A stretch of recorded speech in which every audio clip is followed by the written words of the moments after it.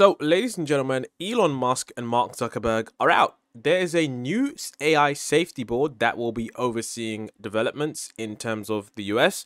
And I think this is definitely one of the most important videos because it actually discusses one of the most important things that we're going to be talking about, which is, of course, AI regulation in the coming years. So, the US Department of Homeland Security, DHS, has established the AI Safety and Security Board to advise on the responsible development and deployment of AI technologies in the nation's critical infrastructure. The board, chaired by Secretary Alejandro N. Mayorkas, includes leaders from various sectors such as technology, civil rights, academia, and public policy. And its goal is to develop recommendations for the safe use of AI in essential services and prepare for AI-related disruptions that could impact national security or public welfare. And President Joe Biden directed the creation of this board as part of a broader initiative to actually manage the risks and harness the benefits of AI. Now, the board members, this is where things get interesting, actually includes executives from major companies like Microsoft, OpenAI, and IBM, and these guys are going to be providing guidance on adopting the best practices to mitigate potential threats posed by AI, including cyber attacks. And the DHS is intensifying its efforts to integrate AI into its operations with initiatives such as an AI roadmap and a hiring sprint for AI experts. The establishment of the board marks a significant step in DHS's strategy to protect critical infrastructure and ensure the ethical use of AI technologies. Now, something that I think is rather interesting is this part right here, and we're going to touch base back on this because certain points are rather connected, but this is rather important.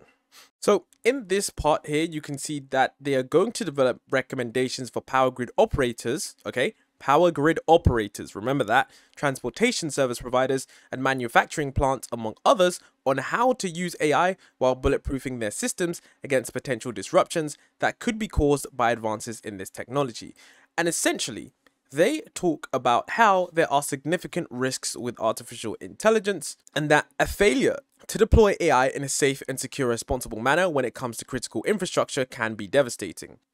Now, the majority of things that they're talking about in critical infrastructure include things such as automating tasks at factories typically done by humans, helping doctors diagnose patients, and detecting anomalies in power facilities, which are of course noble causes. But one of the most interesting things about this entire development is that Elon Musk and Mark Zuckerberg are out of this. Two of the most prominent figures in the space of artificial intelligence won't be overseeing this board or won't be a part of it. This is where we get this statement. The intrigue. Mayorkas said that he deliberately chose not to include social media companies, including Meta and X, in the group, though those companies also have substantial AI operations, which is rather fascinating, considering the fact that Elon Musk has probably been the loudest voice for AI safety ever since the inception of OpenAI. If we aren't familiar with Elon Musk's origin story, is that he actually initially created OpenAI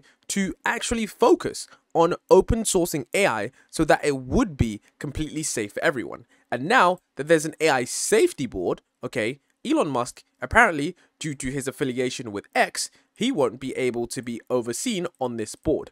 Now, I do think that this is rather interesting because there are a lot of different factors at play here, and it is quite hard to gauge on why exactly these two are out. Of course, that is what they're saying, but maybe there is a different reason going on. But I will dive into some of the reasons. And you can see right here, this is another article stating that Elon Musk and Mark Zuckerberg excluded from Fed's AI safety board filled with top tech CEOs.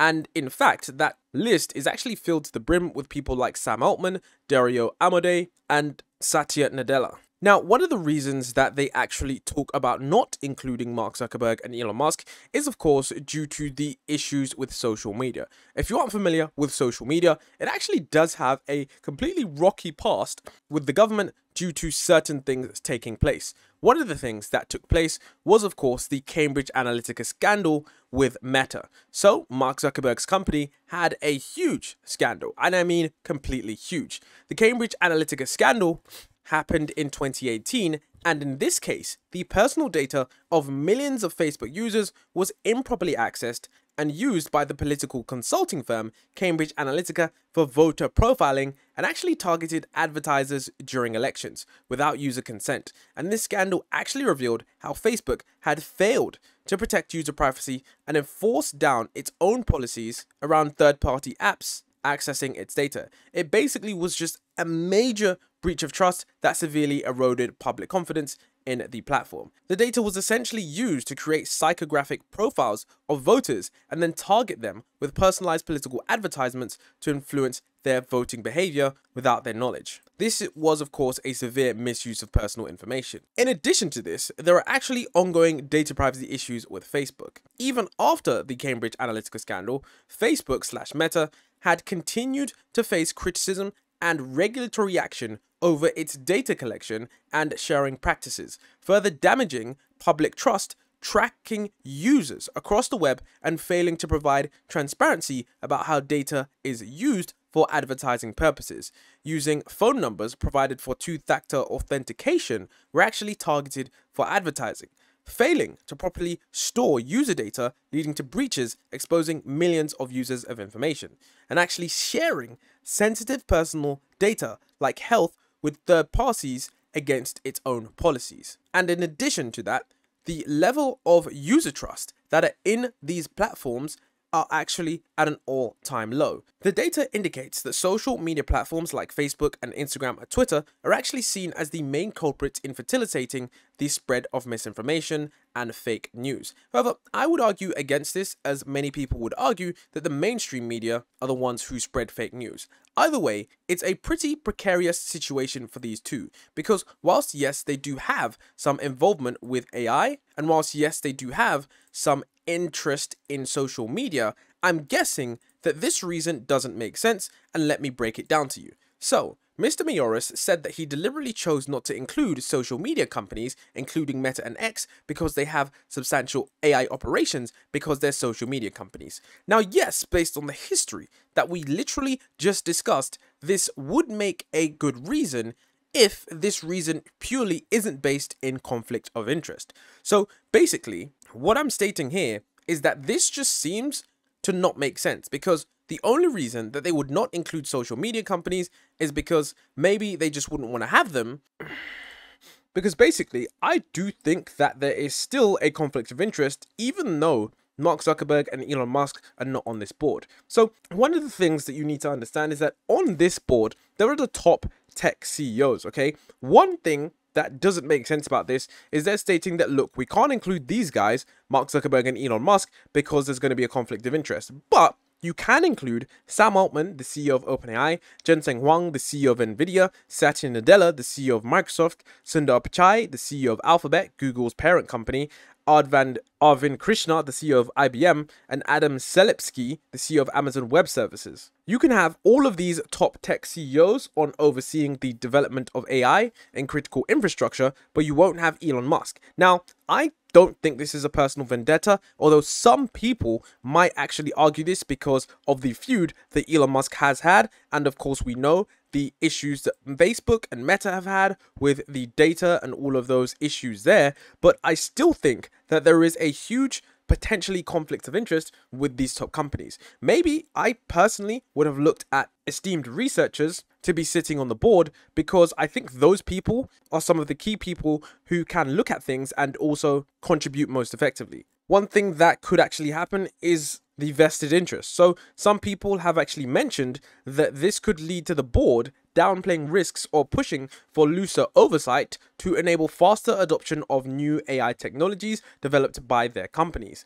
There could be a perceived conflict of interest between their company's business goals and the board's mission of independently assessing AI safety. However, the Secretary Mayorkas actually said he's not concerned, stating that the board members understand the mission and it's not about business development. But this still raises the question, why aren't there more AI researchers on this board than there are just giant tech CEOs? Now, one of the things that could be happening here is, of course, regulatory capture. Now, regulatory capture is basically a concept where regulatory agencies form to act in the actual public of the interest, instead advance the commercial or special concerns of interest groups that dominate the industry or sector that they're charged with regulating.